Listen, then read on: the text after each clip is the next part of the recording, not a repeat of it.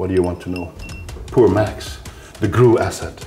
I collaborated with DNR, with the terrorists. You don't know who sponsors them? We don't know, but we can speculate like others can speculate about us. Okay.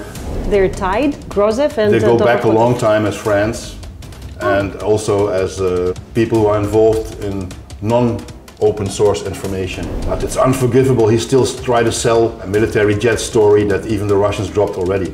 It has to stop.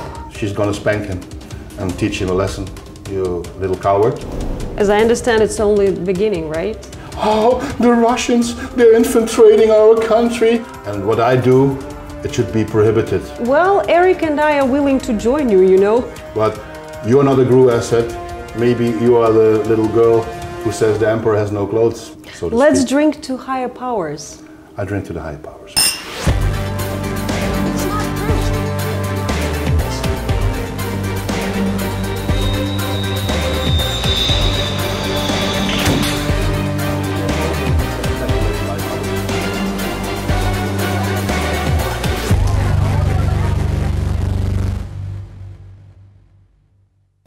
Hello, Max. Yana, hi. It's very unexpected to see you. Well, miracles happen, huh? I know. What's up? We haven't seen each other for like, what, half a year? Yeah, the last time was March, probably. After right. The Hague. Yeah. The events in The Hague were organized with the peaceful people. Crazy year, huh? Yeah, I thought I was through with MH17 a bit. I would follow it. I decided to go back into the commercial business to pay off my debts and to get a future for my family and follow MH17 as an amateur again, not full time. No more traveling, all that stuff. But yeah, it was decided differently by higher powers. So Let's drink to higher powers. I drink to the higher powers. I'm glad they brought us together. Okay.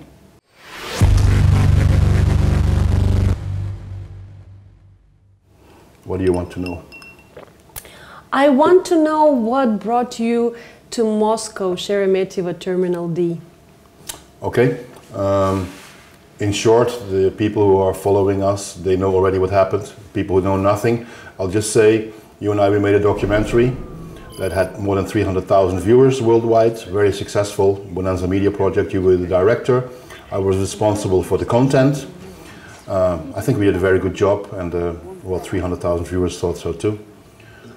I didn't think of that a lot, and then afterwards we decided this year to do another campaign.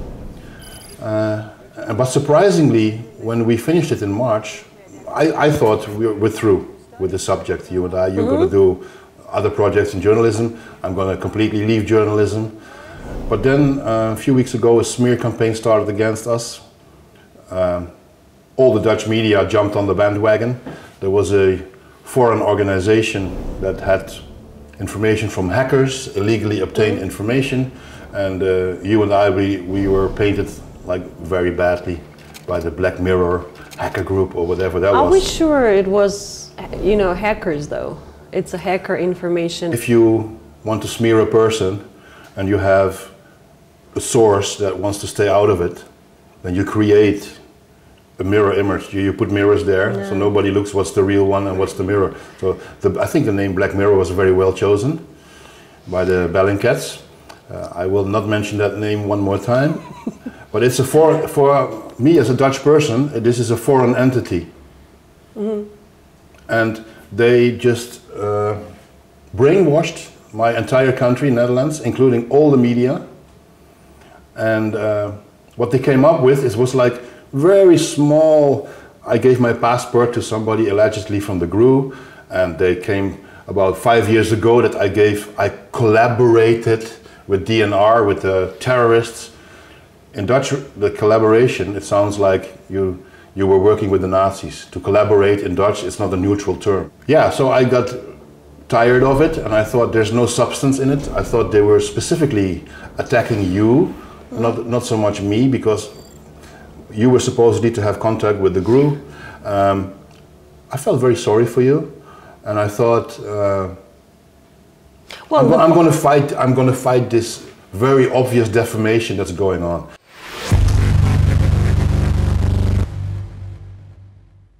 And then why Moscow? Because Bellingcat's partner in Russia, the insider, probably sponsored by an oligarch, a rogue oligarch who left Russia for a long time. You don't know who sponsors them, no? We don't know, but we can speculate like others can speculate about us. Okay.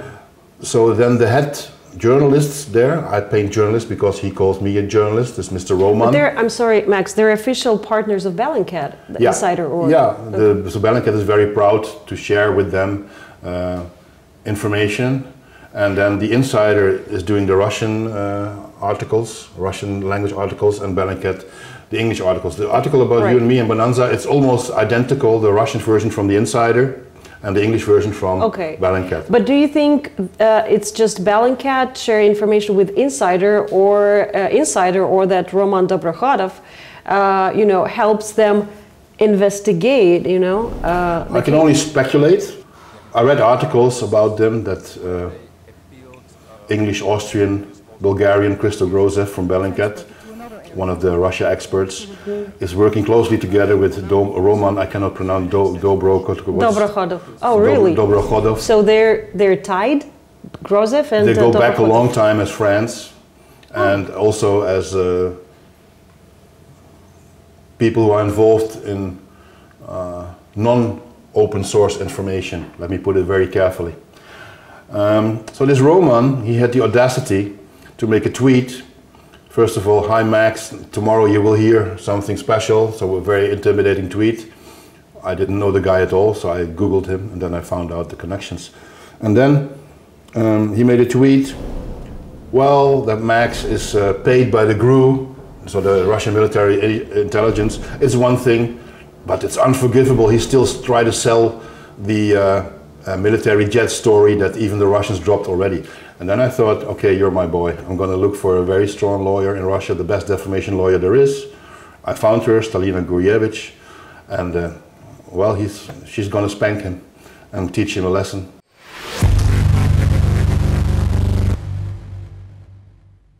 As I understand, it's only the beginning, right? I decided, like Tsar Alexander, you let Napoleon come all the way to Moscow and then you roll them back. So let them come, let them overestimate themselves and underestimate their opponent. And then I start in Moscow with Roman, and I work my back all the way to all the Dutch media, and also to D66 Sjoerd Sjoerdsma, you little coward. So I think there are a lot of court cases coming, and it would be more convenient to have like a joint, you know, legal team or something. I don't know. What are you saying? Yeah, so I'm still in the consulting process with you and with Eric. The legal thing is we have to list everything that everybody said, all the slanderous, the defamation things. We have to split it out. What is the slander? What is the defamation? Who said it? On behalf of whom? There's going to be individuals, there's going to be media companies, there's going to be politicians. There's going to be politicians, yes. And then this has to stop. This vicious attack against us, tiny media bloggers, pretending that we are some GRU project that the Russian government tries to brainwash the people all over. We know the truth. It was our grassroots project we set up together. Totally. I heard that they mentioned even my name in Dutch Parliament. Yeah. Is that true? Well, there's a Magnitsky law in the Netherlands now. It goes too far to explain that, but the Dutch, they thought it's a very good idea to make their own Magnitsky law. So it's very important to human rights violations that people can put on the blacklist. And so two politicians got a prize, and one of them is Mr. Sjoerdsma from D66. And exactly the morning that the prize would be handed out to him, he interrupted the start of the parliamentary session. He said, oh, the Russians, they're infiltrating our country, and there's a Dutch guy, he's directed by the Russians, and we have to talk about it now. And that guy was me, that we was talking. He never asked my opinion. And then, Yana, within 48 hours, these questions by Sjoerdsma and another politicians, they were answered by the Ministry of Foreign Affairs, by Minister Stef Blok himself, saying that they are going to monitor Bonanza Media and other Russian propaganda outlets more and more in the future. And there are some hysterical people already proposing that the law has to be changed, that we fall under the Espionage Act, because what I did technically is not treason, but it becomes close to it, and what I do, it should be prohibited, and the law should be changed. And there's lawyers who even volunteer to help making these new laws. So I despise these people. In a very quiet way, I point this out.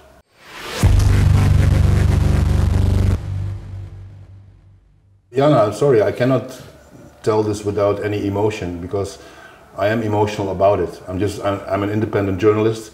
I did war crime investigations of the Dutch army in Indonesia. I was criticized as a traitor then.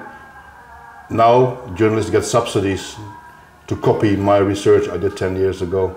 So I don't need to be put as a traitor in the MH17 case, but what happens now, it's unheard of. It's not acceptable.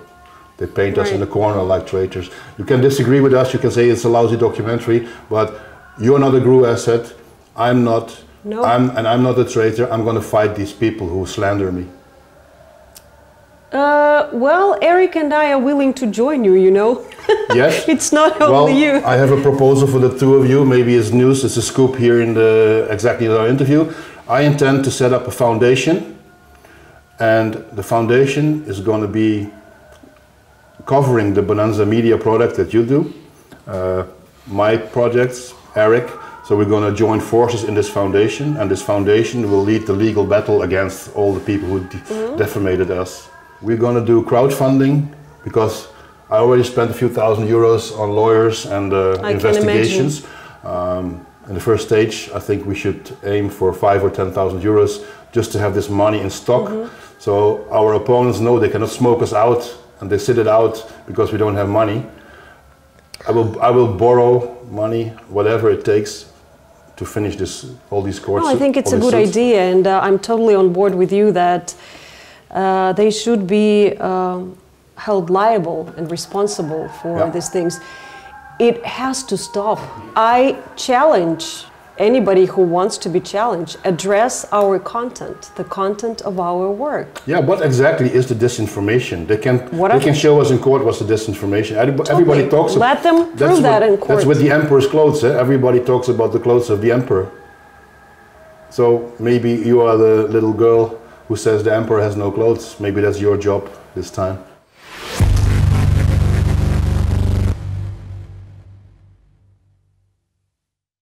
What happened when you came to Moscow? You came to visit your lawyer to file a suit against Roman Dobrohodov from Insider for his insinuations and false claims. What happened? You came to Moscow.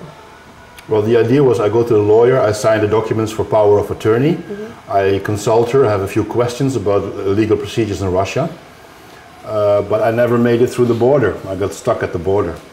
That's what happened. So I got stuck in Terminal D. Why? I was aware there were special conditions due to COVID. Every country has special rules. I looked up the rules. For Russia, you must have valid visa, which I have. It's a business visa. You must be invited by a Russian person. You must have COVID test not older than 72 hours. I had all that. I specifically bought Aeroflot ticket, a Russian airline. Then at the airport I got a surprise. They said there is a Ukaz 635. It means it's the FSB, the Russian intelligence agency. You have a list with people who are allowed to enter the country. Even if all the documents for the rest are okay, you're not allowed into the country unless you're on that list. And nobody has that list except the FSB, so we cannot check if you're on that list. But how do you get on that list? To be honest, I still haven't figured out. I think you have to apply at the FSB, or maybe your employer, if you have a job in Russia, they have to call the FSB and put. But what they told me at the airport, the Aeroflot staff, they were very nice, by the way, and they warned me there is a residual risk you'll not enter the country. So I don't blame Aeroflot. I don't blame anybody. It was my own choice to go there, because from what they told me, it's very easy. In your situation, they knew about my documentary, they recognized my face. So they said, for you, it's a formality to get on that list. You call your lawyer, you call another friend or whatever. Okay, so I took the flight. And I landed 10:30 in Moscow, Sheremetyevo airport. 10:30 p.m. Yeah. And then I got stuck because the girl said, "Oh, sir, you're not on the list." I said, "What list?" "So you are from the customs, but it's FSB list. So I'm not on the list. Why not?" "So you call the person to put me on the list, and then I wait here." And then she said, "No, you sit there on the chair." And that's what I did. So everybody passed through customs, and I got stuck with about 15 people. One man from Canada, one Mrs. Bauer from Germany. Oh, so there were other people too. Yeah, they all had all their documents prepared, but they were not on the FSB list, and they didn't know that they were not on the list. Oh, so the same situation as yours. Exactly the same. Ah, interesting. Yeah. So what happened to them? Okay, we passed Saturday night. It became Sunday morning, and we were all just sitting there like, okay, what's going to happen next? And then after 2 hours, the name was called. Госпожа Bauer, иди сюда, пожалуйста. And then she got her document and she got her copy from the FSB list. She was put on the list by somebody, obviously, and then she could enter. And then a few hours later, a Canadian guy and I think some guys from Tashkent, I'm not sure, I didn't listen to the, I thought so. And then during the night until 6 a.m. about, 14 people went through the border, except for poor Max, the GRU asset. He got stuck on the floor. Right. So that was, I found that so cynical. That in my country, I'm painted as a traitor and a GRU asset, military intel, and I'm in Moscow, nobody knows me, and they just let me rot there on the cold floor. Okay, then what did you do?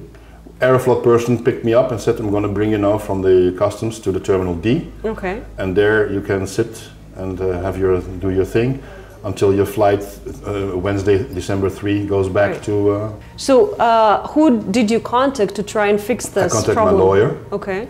I contacted my Russian friends who live in the Netherlands. I signed them in if they could call the embassy or they called MFA. Then the lawyer is very well connected. She has direct access to MFA, to the Ministry of Foreign Affairs, to the Russian Ministry of Defense. She is a powerful lawyer, but she couldn't do anything for me. So that was a shocker. Wow. And then so you had to Dmitry return Polyansky ticket. from United Nations, Deputy United Nations, he tweeted me, he said, "Max, I see the inconvenient situation from your tweet. Today is Sunday, I cannot help you, but maybe Monday, so hang in there." So Monday also nothing happened. And then my friends in Holland, I got a message from the staff from the Russian embassy in The Hague. They were trying to help me out, and I had to explain what is really exactly my problem. But also nothing materialized. I told them it's already too late because it was already Tuesday. Oh, right. So, and you had a return ticket for Wednesday. I still had a return ticket, so I thought I'd just sit in Terminal D. I can sleep in a capsule module hotel, like small bed. There's restaurants there, there's internet. Right. So basically I could even do my regular work with the e-bikes. And so then you contacted me and we decided why not meet in a neutral territory? Yeah, I think it was your idea to go to Istanbul and to have a good discussion. Yeah. And I think that makes a circle round. That's why we are here. Na zdrowie.